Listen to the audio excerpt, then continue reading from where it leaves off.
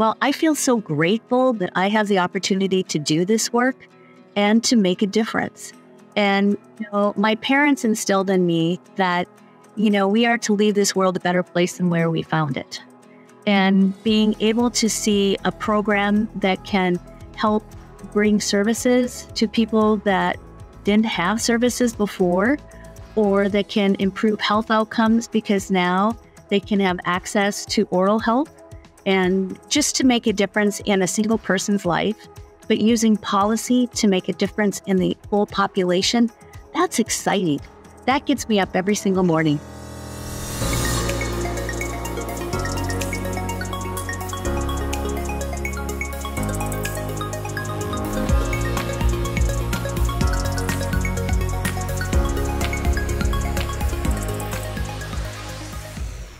Hello, and welcome to a very special Rural Impact Extra episode honoring women who impact in recognition of National Rural Health Day, which, of course, is the third Thursday of November every year.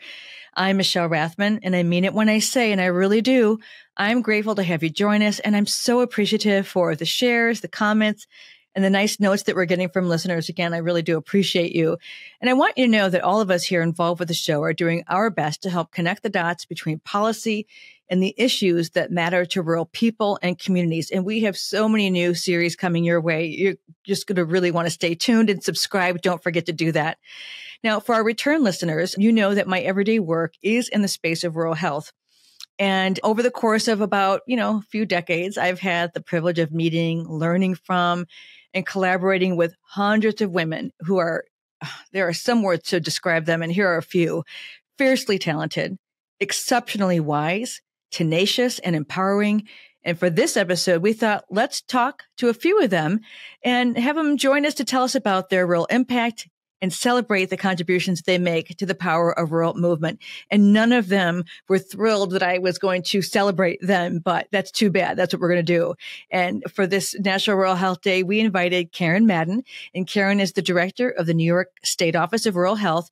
And she happens to be the person whose idea it was for rural health to have its own day. Go figure. We also were thrilled to sit down with Lisa Davis, director of the Pennsylvania Office of Rural Health. Just really remarkable contributions. I can't wait for you to hear from her. Michelle Mills.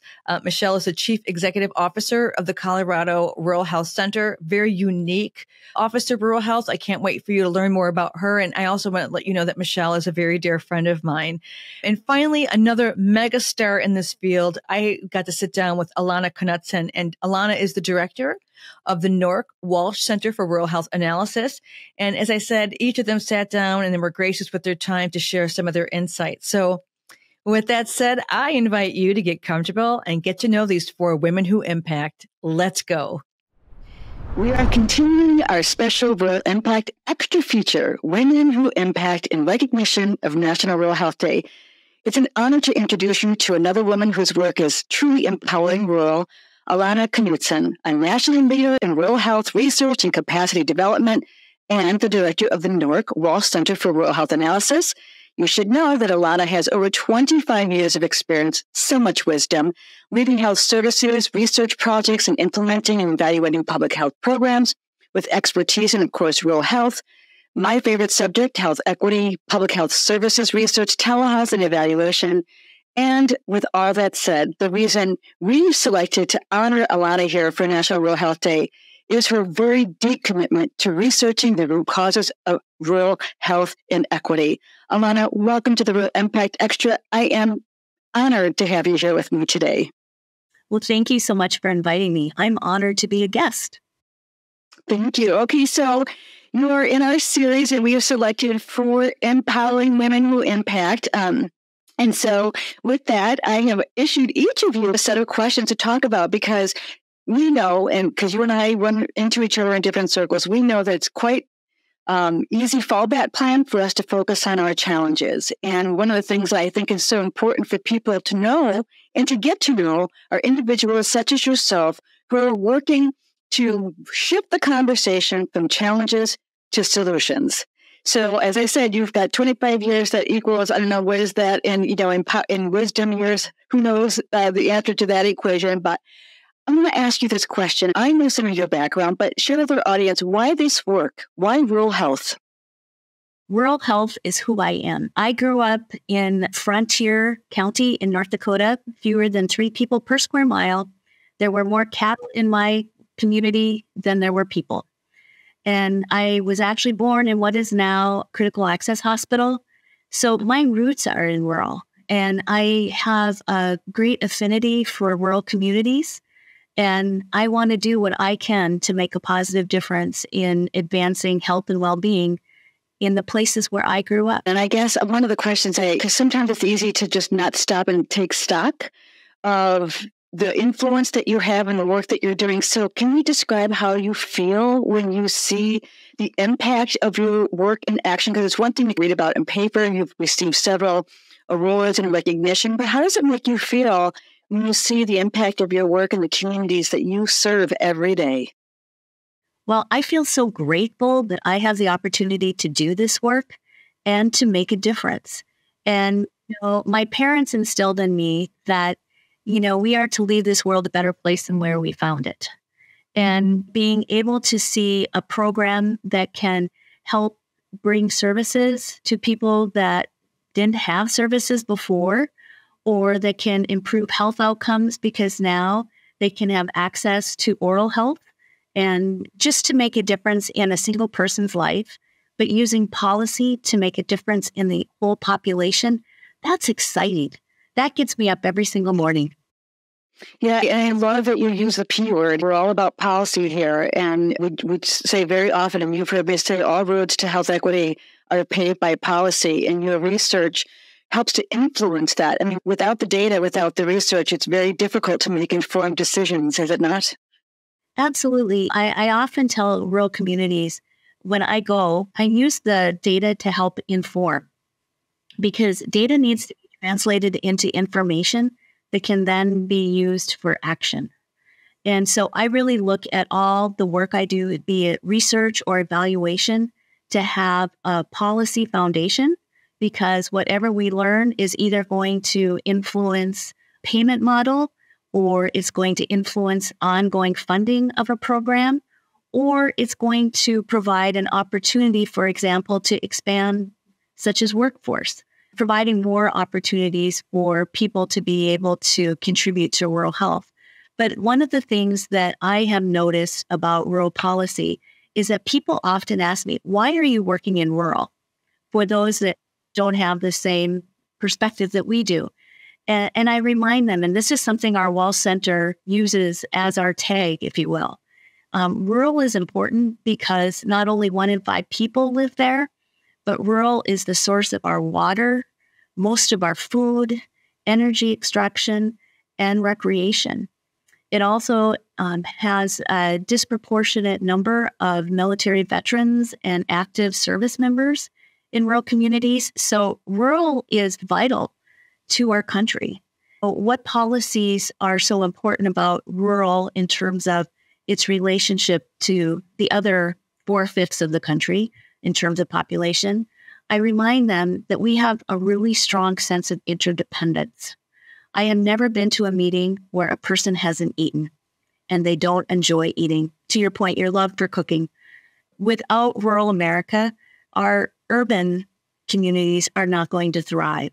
So I look at all of the work we do in rural and the data that we are able to present in terms of our findings, and being able to share that information with policymakers as a real opportunity to ensure that our rural communities are vibrant and continue to have vitality and innovation, so that we have a stronger country because we have a strong rural foundation.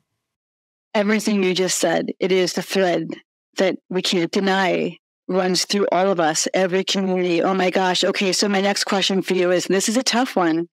There'll never be another you. There will be somebody at some point, hopefully, who will step into the role. I won't say your shoes, but step into your role. So what advice do you have for them? I mean, rural leaders struggle with the question of who will take my place, who will have the same passion. So what advice do you have for that person who might be thinking, Sounds like a cool job. Sounds like a really great thing to be able to focus my professional pursuits on. What do they need to know? Well, first and foremost, whenever I have the good fortune of adding a person to my team, especially a person who may not have as much experience as I do, I always say that I am hiring my future boss, because my job, first and foremost, is to ensure the continuity that we have rural health research and evaluators that will live far beyond me and will be able to contribute in ways that I can't even imagine. So recognizing that we're in this for the long haul, but if somebody actually asked me for my advice about this work, I would say the most important thing is to meet people where they are and listen to them. And I can't tell you how many times I have gone to communities where I have thought, based on a set of data, that I was going to encounter top opportunities or challenges in those communities. And as I had the opportunity to listen, I learned very different regarding what their priorities were. And so in order to really be effective in this work, we need to be out in rural communities. We need to meet people where they are. We need to listen. And we need to build relationships and trust so that we can help them achieve their goals. It isn't just about us achieving ours in terms of our research. It's about helping them to advance their priorities in rural communities. Excellent. Thank you for that. And then I have two more questions for you. And I think number one is, what are you working on that is exciting to you? What do you've got cooking? We're almost at the end of the year of 2023, if you can believe it. I can't sometimes. So what's in front of you versus your rearview mirror? Well, it's really exciting. I am working on a study that is including nursing homes and home and community-based services. And it's actually something that I have been interested in since before I even started in this work. And when you have a chance to really identify what those opportunities are in rural communities to help people age in place, that is a very rewarding experience, because we are looking at not only addressing the needs of our baby boomer population that is starting down the aging in place route, but we're also thinking ahead. What's going to happen in the next 10 to 20 years as we see Generation X retire or millennials? What might be services that we can't even imagine now? Because one of the concerns we have is building up an infrastructure that won't meet the needs in 10 or 20 years. So also thinking ahead, it's always fun to watch where the ball is being thrown. Yeah, and I'm so glad you're focusing on that, because there's not a community that I'm working with right now at all that is not challenged in some way, shape, or form with that big question, what to do. And it cannot just be a Band-Aid. It has got to be a long-term. And anything that's long-term has to be sustainable. So, wow. All right. My last thing is to have you complete this sentence. I am inspired by the many amazing people who work in rural communities to improve the health and well-being. And it isn't just public health, healthcare, behavioral health, oral health. It's our educators, it's our business community, it's our ag, it's our extension folks. It's the whole array of community that really contributes to the well-being of the people who live there. Thank you so much, Alana Knudson, the NORC Walsh Center Director for Rural Health Analysis. I am, again, just so honored to have you here. I'm inspired by your work, and I just look forward to many more conversations. We have a lot of candid, courageous, enlightening conversations, and I thank you so much for that. And to everybody out there, thank you for listening to The Real Impact, and be sure to celebrate National Rural Health Day. We will see you soon. Take care. 736 million. That is the number of results returned when searching rural America online. From the census to housing, poverty, and prosperity, from transportation to food, water, energy, education, of course, elections, employment, and healthcare, the policies involved with each of these impact rural populations differently than non-rural ones, and that's why we're here. Now, if you're part of an organization making an impact in rural and you'd like to expand your rural reach, we invite you to explore opportunities to partner with us. Your support not only helps us conduct and share important conversations about the issues impacting over 60 million rural lives, but will also help you engage people, communities, and rural-serving organizations that you want to connect with. Explore the opportunities to expand your rural reach. Visit us at theruralimpact.com. That's theruralimpact.com, and look for our partner opportunities page. And be sure to subscribe on Apple, Google, Spotify, or YouTube. Let's keep it rural and make an impact together.